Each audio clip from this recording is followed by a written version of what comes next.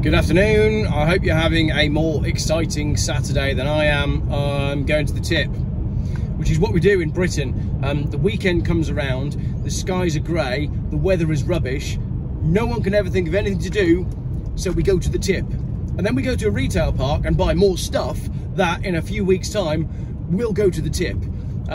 So that's what I'm doing today. As I said, I'm taking a YouTube break. We're going on holiday, and apparently a large part of going on holiday is making sure the house is tidy for when you get back. It's not part of going on holiday that I particularly enjoy, but my wife has told me to go to the tip, which is fine because she's tidying the house and I get to go out in my BMW and talk to you guys. Earlier on today, I did do something exciting. I went and saw my Renault 10, my 1969 Renault 10 that you haven't seen on the channel for a little while. It's been away with Paul at Malvern Barn Finds, and he has fixed the roof. You may recall, cast your minds back to my first Renault 10 video.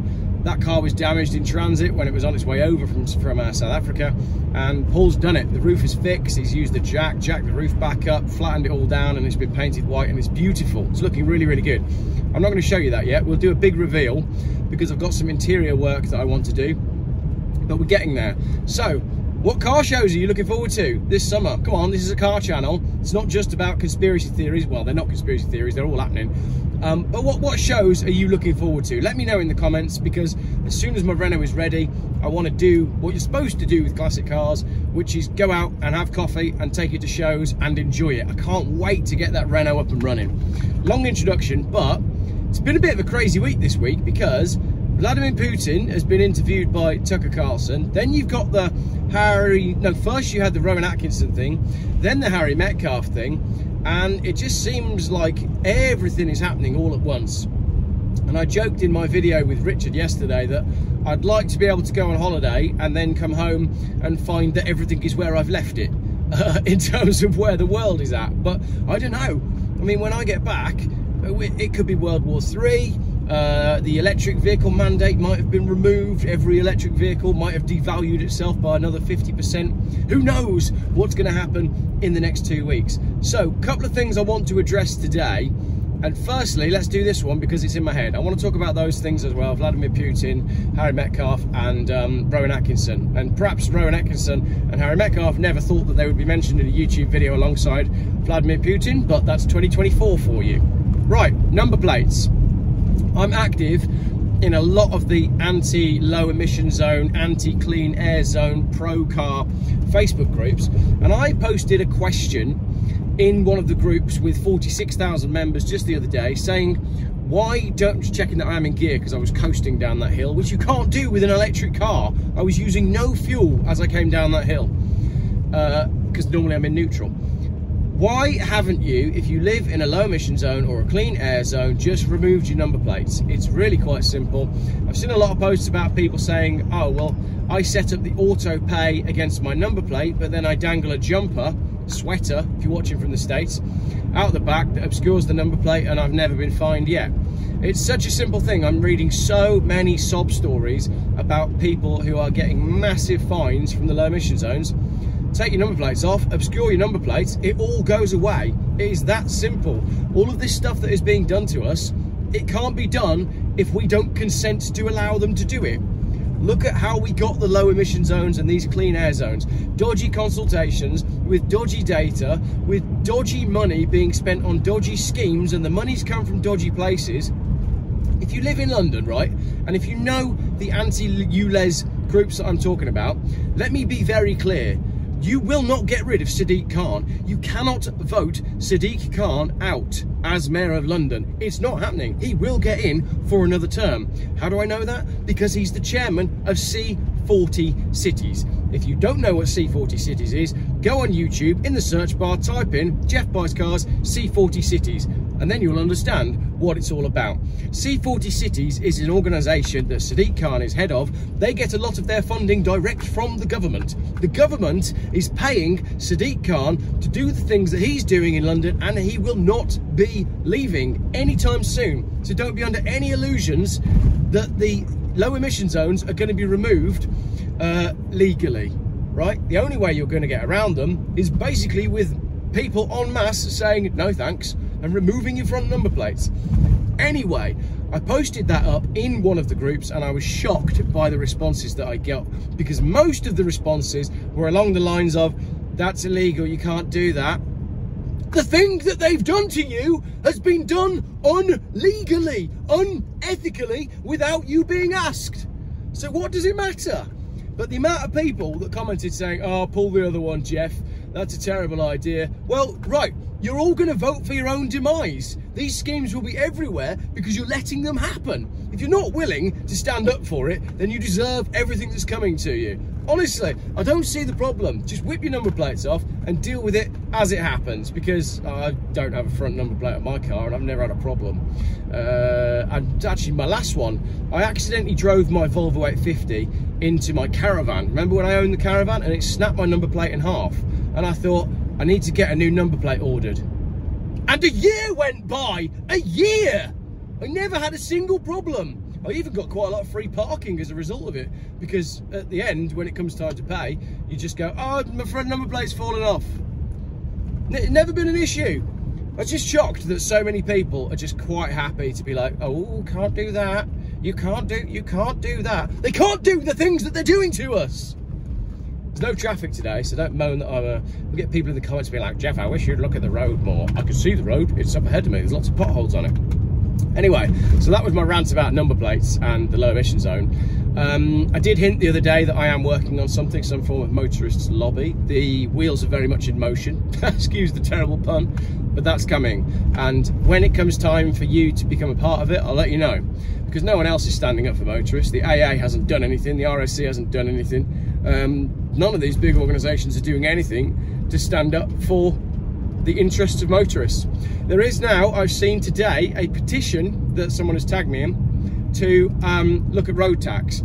I don't know how much these petitions do, but what harm can it be in getting a petition to have a look at reducing road tax for older vehicles to 100,000 signatures? Oh, Jeff, these petitions don't do anything. Yeah, but then at least we know that 100,000 people signed a petition to remove the rates of road tax and it was ignored. So once again, I've just proven what I said about the ULEZ, that all these things are being done to us without our consent. If we can get 100,000 signatures on the petition, the link is in the comments and in the description. Go and sign the petition. If we can get 100,000 signatures and then the government ignores us, well, that's 100,000 angry people. And that's what we need right now. We need angry people. So do that as well. Vladimir Putin. Motorbike. That'll be banned soon. Vladimir Putin, right? He did an interview, didn't he? And it was brilliant. If you haven't watched it, make sure you watch it. And it basically turns out that Boris Johnson didn't want peace. Boris Johnson wanted a war because he works for people that make money out of war. And then Boris Johnson has done a statement and an article in the Daily Mail today, basically saying the interview was a load of rubbish and Vladimir Putin is lying. One of them is lying, and I know which one I trust more. I'll give you a clue. He lives in Russia. What did you think of the Boris Johnson Vladimir Putin interview? I thought it was great, very candid, and well done Tucker Carlson for going out there and doing that. Where is the tip? I think it's this way. Anyway, so there's that. Then you've got Harry Metcalf's video, which was brilliant, and I summarised that a little bit with Richard yesterday. Harry Metcalf's video is obviously going viral. Last time I checked, 400,000 views on it, and it deserves to go viral because it's a great video. And then you got the Rowan Atkinson thing, which I said we've dealt with that anyway. So the video with Richard, if you haven't watched it already, watch that video of our conversation last night because it was a good one. What's coming up before I go away on my break? Well, we have got an interview with Rachel Matthews, Rachel of Colchester, who's been doing her bit to fight councils.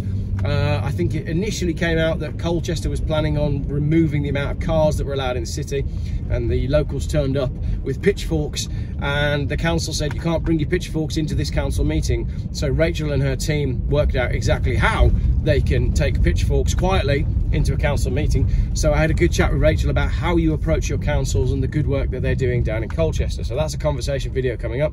And tonight at 8:30 p.m, after my bedtime, I'm going to be doing a Zoom conversation with M-Guy.